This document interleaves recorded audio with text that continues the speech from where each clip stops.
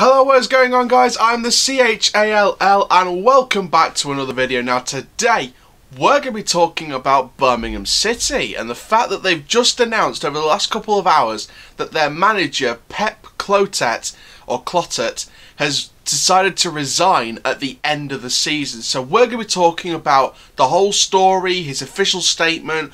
We're going to be sharing with you the official manager odds as recently as now, to share with you the contenders and what I think to each contender for the job, and also share my thoughts as to what Birmingham City need to do.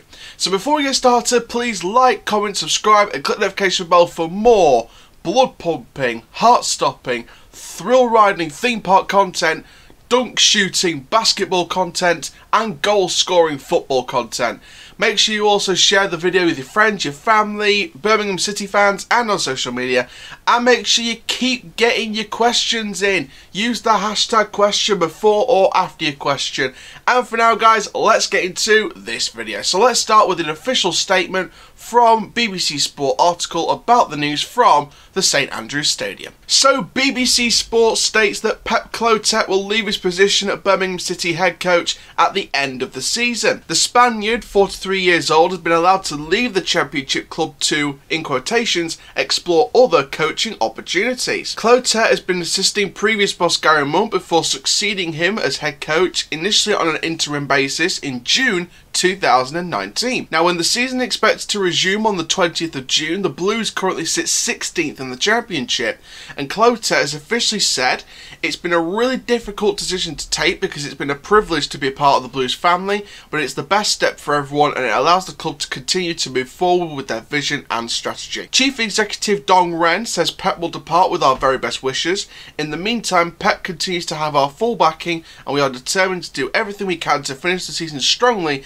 and give him the fitting send-off he deserves. The Blues are 8 points clear of relegation zone with 9 matches still to play, and Clotet's exit later this summer will leave Birmingham looking for their 6th manager in just 3.5 years. Since Gary Rowett was sacked back in December 2016, Gianfranco Zola for 4 months, Harry Redknapp for 5 months, Steve Cottrell for 5 months, Monk for 15 months and Clotet for a full year had all had spells in charge of the Blues. Now, Richard Wilford, BBC's WM's Birmingham City reporter, analysed, saying Clotet had never expected to find himself as the head coach at St Andrews and early anticipated it being a temporary fix when Monk departed. Not entirely comfortable with the spotlight, Clotet sought to engineer the change in style desired by the owners without necessarily having the full set of resources required. At times, this led to compromise in order to put points on the board. He showed commitment to younger players, most notably creating the perfect platform for the gifted Jude Bellingham to learn and thrive. At the time that football was interrupted by the pandemic, Blues were closer to their target of better football. The acquisition of a second striker in Scott Hogan to support the ever-willing Lukas Djukovic gave the team considerable more balance, but the virus may also have made up Pep's mind to move on. He returned to Spain to spend time with his young family during the crisis, and it would be no surprise if he chose to continue his coaching career near home. So before we get into the managerial odds, that was the official BBC Sport article and analysis from the Birmingham City reporter about the exit of Pep Clotet. Now, Birmingham City, like we said in that article, they are 8 points away from that relegation zone with 9 games still to play. So Birmingham City aren't out of the woods just yet, and they want to, guide the players to finish the season on a high. And I think that that's the goal for Birmingham City: survive relegation and then start again with a new manager. And I think that's been Birmingham City's problem over the last few years, ever since sacking Gary Rowett. That's been the main problem for me, the fact that they've had so many managers over, the last 3.5 years. It just doesn't feel like a proper club. When I was a kid and I watched Birmingham City under Alex McLeish in the Premier League, and they just walked into the trap door and won the Carling Cup against Arsenal in the same year, I thought, I'll see Birmingham City. Personally, as a Doncaster Rovers fan, I still didn't, forgive them for sending us down on the final day of the Championship, but we'll move on from that. But Birmingham City, you know, I do want to see them back in the Premier League. I think they are a good Premier League side. And, you know, you don't forget they won the Carling Cup. So they were a European side in the Championship. So even though they didn't reach the big stage, you know, they still got a taste of it, you know, while they were Carling Cup winners. So, you know, Birmingham City have had a taste of success in the past. It's just about finding that success again. And it's not like, you know, they haven't attracted big names. You know, you go look at the past managers, Zola, Redknapp, Cottrell, Monk, and of course bringing in Pep Clotet for interim basis and then, you know, turning it into a permanent job. You know, it just didn't. The names were big, but it just didn't suit the style of play that Birmingham were playing. So I think that in terms of bringing in a new manager, they've got to find someone who's got experience, but it's someone that's going to take them forward. You look at Nuno Espirito Santo at Wolves that were in the Championship before they moved on to the Premier League and started getting, you know, back-to-back Europa League finishes. You got to look at Wolves as a prime example. Nuno Espirito Santo walked into the Championship job, and he was a kind of manager that could bring that team into the forefront of the Premier League. Birmingham need a manager like a Nuno. They need someone like Chris Wilder at Sheffield United, someone who either has the experience and can bring them forward to aspirations which they never thought they'd achieve, or they need someone who's a dedicated, you know, either fan or a former player that's got the managerial traits needed and knows the club well enough to take them forward. And I know, you know, if Birmingham City fans are watching, comment down below your predictions as to who you think is going to be the next manager.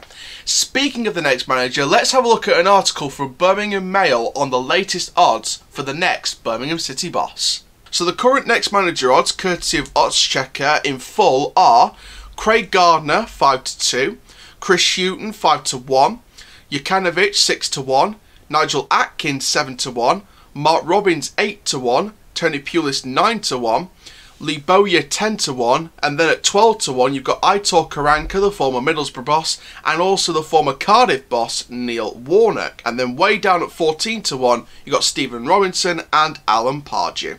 So that is the full list of bookmakers' odds there for potential managers. Now, obviously, there's a few names to pick out in particular. Aitor Karanka, a former Middlesbrough manager, could he be the dark horse solution? Craig Gardner, obviously a former player, you know, he's the type of manager that you could have as that player experience to bring to the managerial side. You know, he knows the squad. Craig Gardner knows the squad, so he could, you know, bring in that knowledge. Same with Lee Bowyer. Same with a former manager in Chris Hughton who used to manage the Blues. Neil Warnock, he's a good, experienced manager. And that's what I was talking about earlier with the two routes that the club need to go down to achieve further success. You go down the former player or fan who has the experience and the knowledge of the club needed already to take the club to new heights, or you have a manager that's got loads of experience and has the, you know, the traits of experience needed to take the club to the aspirations. So you need someone with a lot of experience, or you need a former player or fan of the club that has some experience but also has a depth of player knowledge. Now you could go either one of those two ways, and I think either one of those two ways would work. And if you're looking at it from a manager's standpoint, you either go the Neil Warnock or Alan Pardew route, or you would go down the player/fan route. You could go down the likes of Lee Bowyer, Craig Gardner, and different players and people like that. Mark Robins from Coventry is an interesting one because Mark Robins may be, you know, quite higher than other managers that are out of jobs in the bookmakers, but I personally don't think Mark Robins will do that. I think he will stay with Coventry City, and I think that Coventry City will, you know, I think they'll keep him. I think that Mark Robins will stay with Coventry. If Robins leaves Coventry, you can bet your life Coventry will get relegated straight back down. If they keep Robins at the Coventry job, I think that Coventry could rise and rise and rise as a football club, and who knows, maybe we could see Coventry City in the Premier League again. A manager like Chris Hughton, that would be a good experienced route, and it's not just experience because he's got the managerial experience, but also he's a former coach of the Blues, a good Europa League campaign and a Championship playoff finish. So, you know, you look at Chris Hughton and you think that season, that was a good season. If he brings us that again, if he brings in the right talent as well, then he could be the perfect solution. So I think Chris Hughton is a good option. So there we go. So that's looking at the bookmarkers. That's looking at Pep Clotet's statement after leaving the club. So don't forget, the season starts in the Championship on the 20th of June.